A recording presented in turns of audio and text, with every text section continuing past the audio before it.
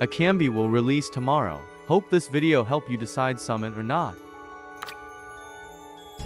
Let's get our free stuff.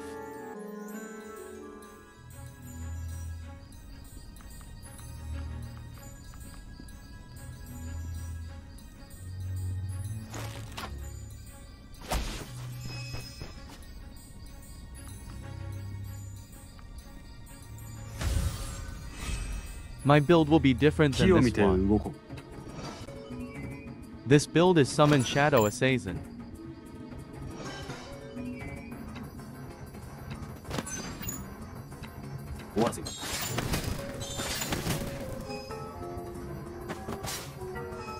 Shadow Assassin can attack, but low HP.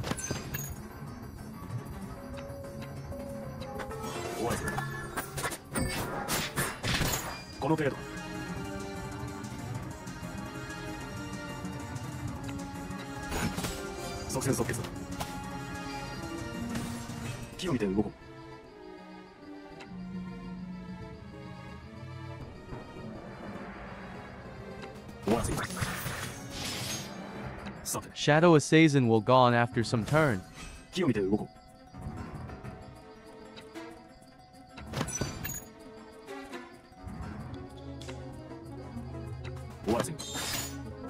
Can be used as decoy.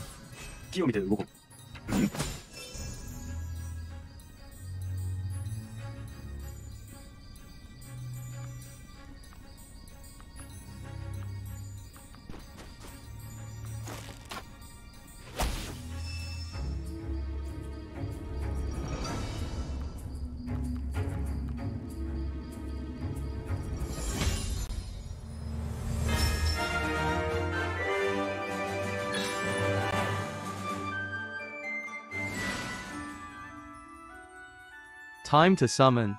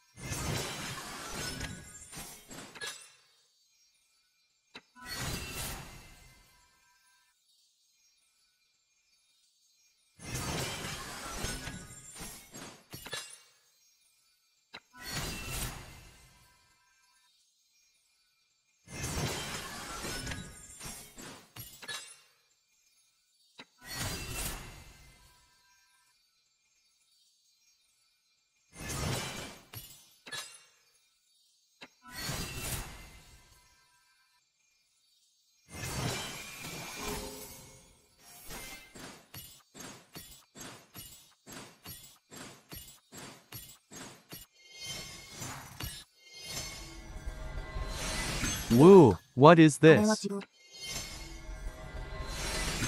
Jackpot, baby.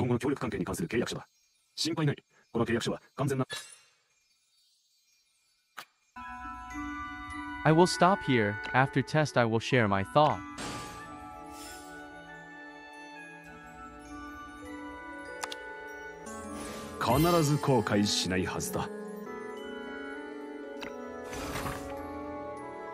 Acambe need NRG a lot. If you can't make him 3-star, better skip. 3-star will give more NRG every turn.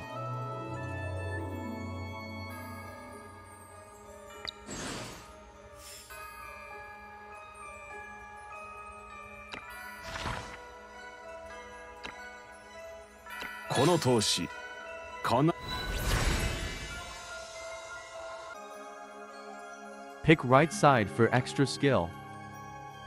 ほう。試す価値がありそうだ。この投資。この投資。This one important, left side. ほう。試す価値があり。この投資。必ず後悔。この投資。必ず。Left side better, use summon unit as decoy.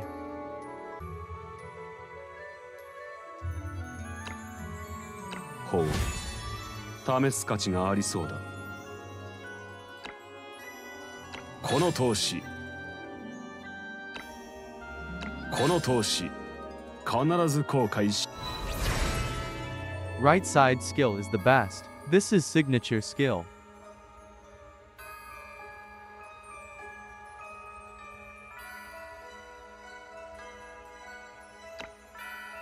ほう。試す価値があり。この投資。この投資。Pick right side to boost damage next turn. ほう。試す価値がありそうだ。この投資。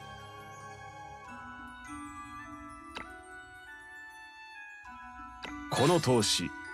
必ず後悔し。This one is left 100 because my Acambe is AOE build. 試す価値がありそう。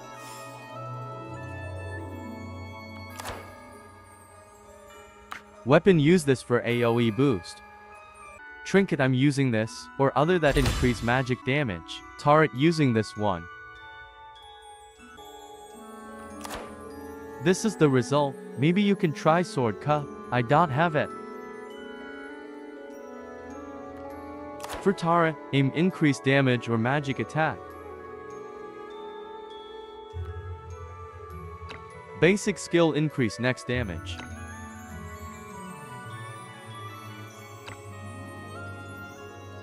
More using upper skill to draw enemy and then AOE.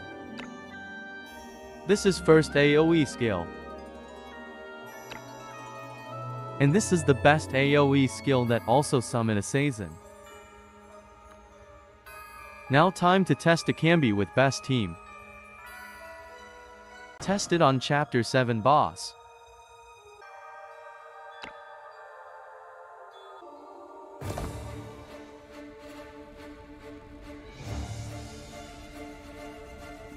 Only using for slot unit.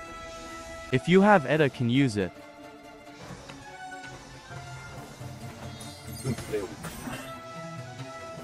You can slow down YouTube video speed. I'm using all buff.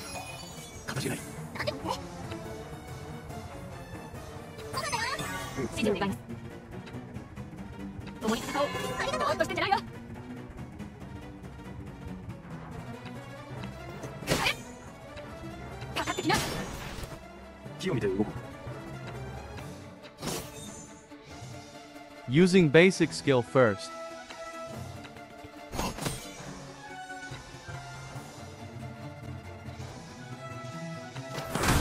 Don't worry, next AOE is insane.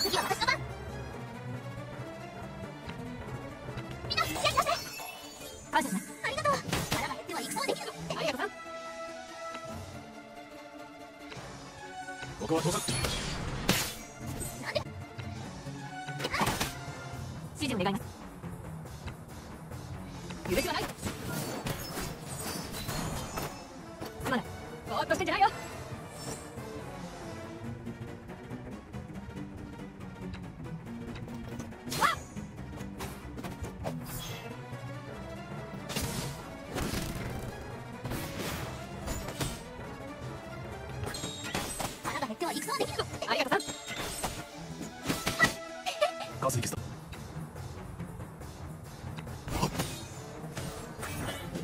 踏み込みが甘いご命令を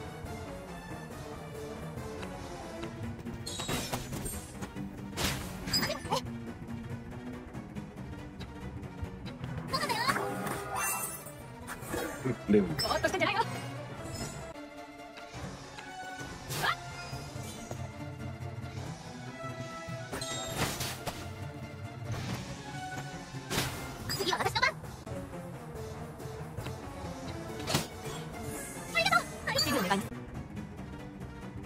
勢いで動く Time to nuke.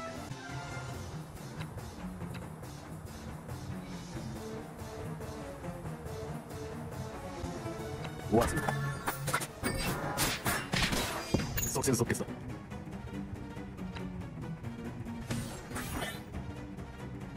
次は私怒ったよありがとう来ないでよぼーっとしてんじゃないよ了解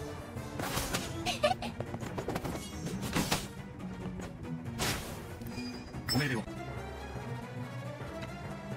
足を引っ張りたくはないのでね仰せのまま指示を願います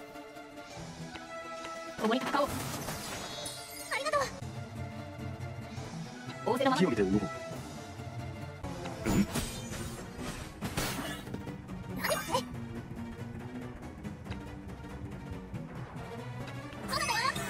レオンぼーっとしてんじゃないよおっとありがとうさんまだやれます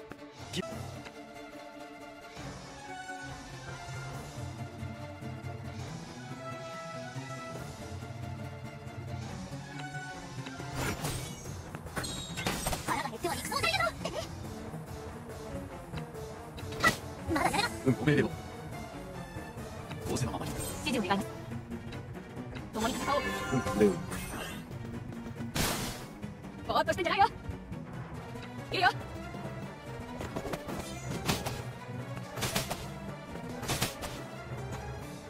私に任せて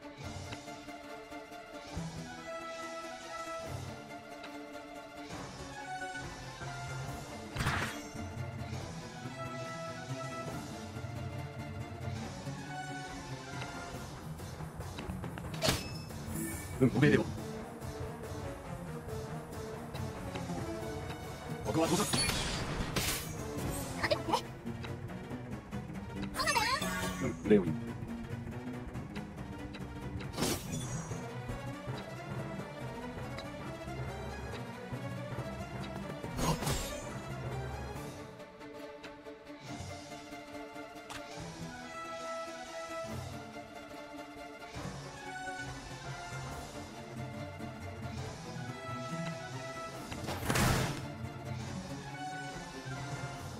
For me, I think it's skip if can't get 3-star. If you have Edda and magical unit can think about Acambe. I will save more summon for next Safia. Please share this content, like or subscribe if you think this guide helped.